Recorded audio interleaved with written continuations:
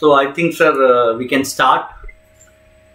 So Yes. I forwarded a message to two participants, that's Tanaya and Smritish. They have not joined. So we have got, at present we have got only two participants. One is Anushka and the other one is Parth. Shall we go ahead? Yes, sir. Yeah. So very good afternoon and a warm welcome to everyone who has joined in this afternoon. Warm wishes on the 73rd Republic Day of our nation. As all of you know that we have gathered here to conduct an elocution competition in English for the students of class 10th. So before we begin, we introduce our judges, Shri Varghese sir and Angita ma'am.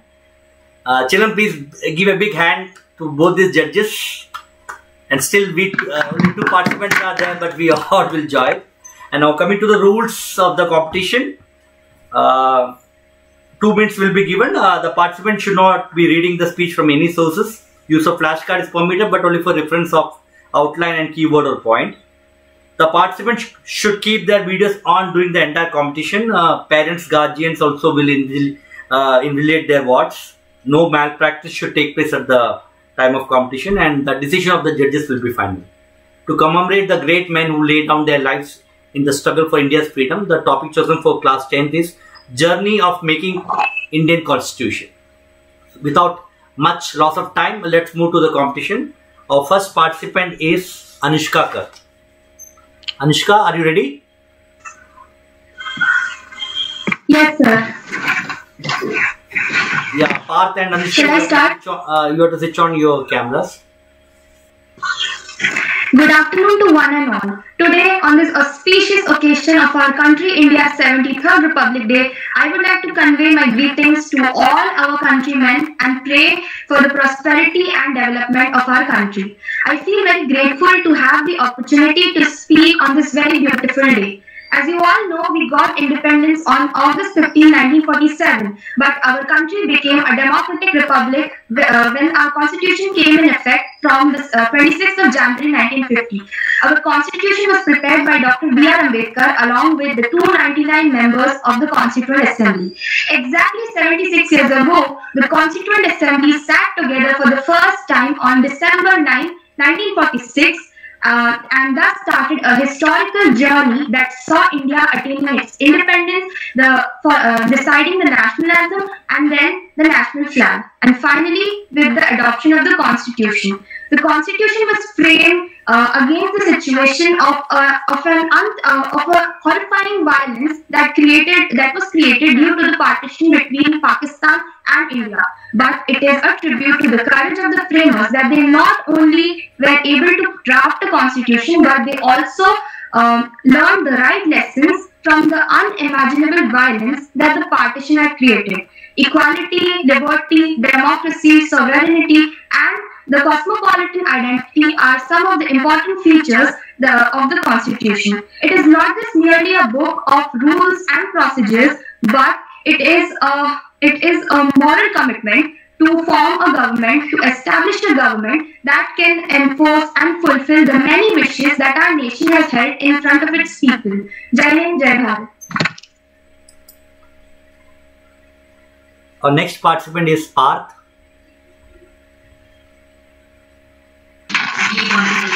Good afternoon, my dear judges and my dear friends. I am going to talk about the topic, the making of the Constitution. Our Constitution is a ray of hope. It's for harmony, for opportunity, and P for people's participation, and E for equality by Narendra Modi.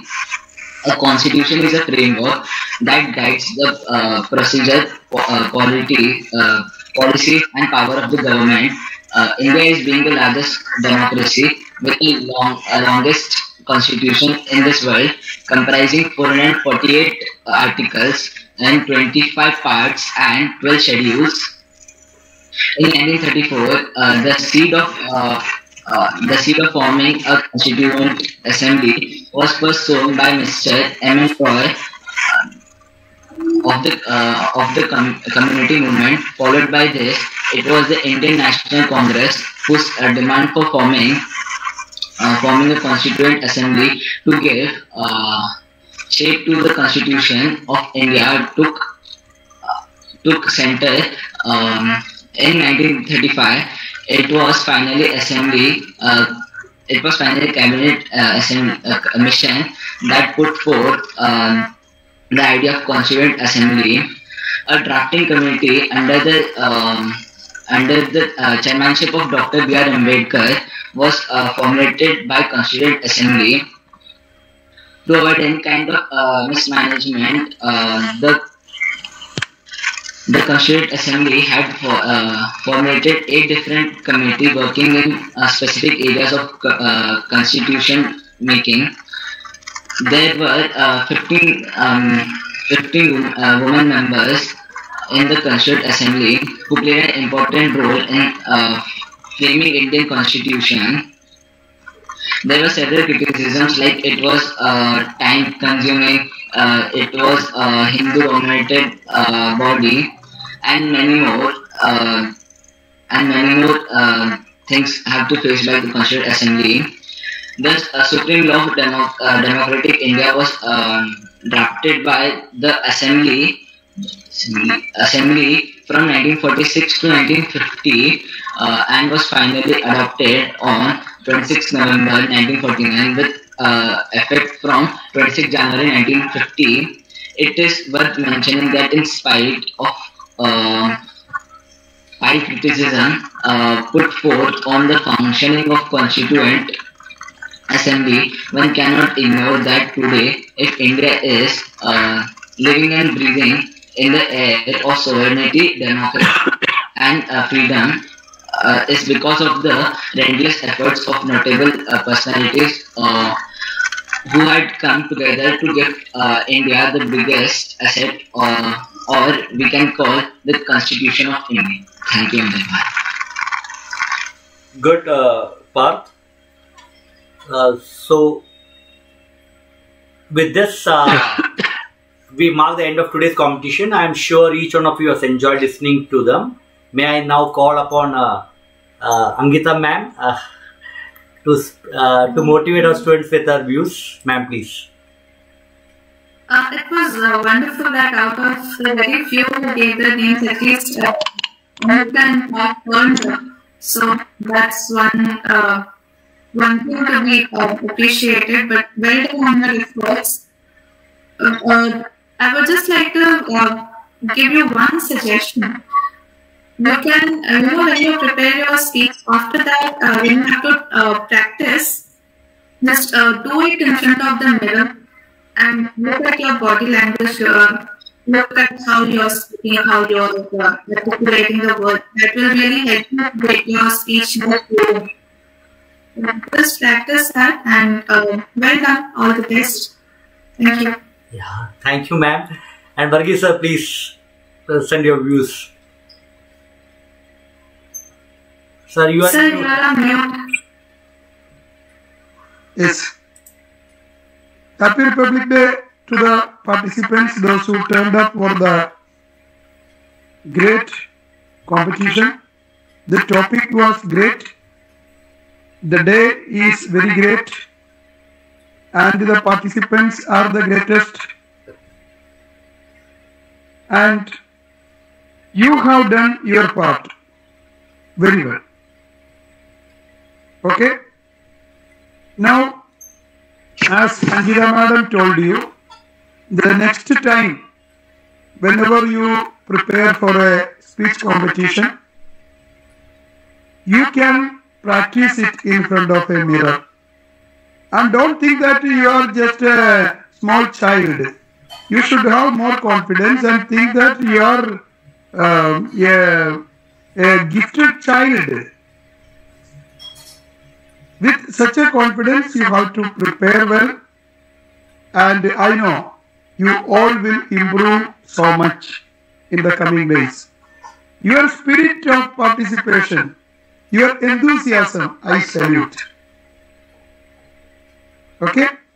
And actually the same topic is there in 9th standard and 10th standard also to some extent. And only 2 students have turned up for the competition. We thank you for that. At least 2 have come. 2 came, Nidesh and Tanaya. I think they were invited by someone to hoist the national flag, maybe in Delhi. They must have gone there, no problem. So, children, I wish you a happy Republic Day and your spirit of this competition and spirit of participating and expressing your views and all that is appreciated, and we salute that spirit. Thank you very much. Thank you, sir. Thank you, sir. Thank you, ma'am. I truly appreciate and thank both our judges for sparing their valuable time and patiently hearing out our little enthusiastic kids. And last but not least, I appreciate and thank our participants who enthusiastically took part in this competition. Thank you once again, everyone. Happy Republic Day. Thank you. With this, we'll wind up the session. Thank you, Varghese sir and Angita ma'am. It was really a very marathon session. Thank you. Sir, thank you.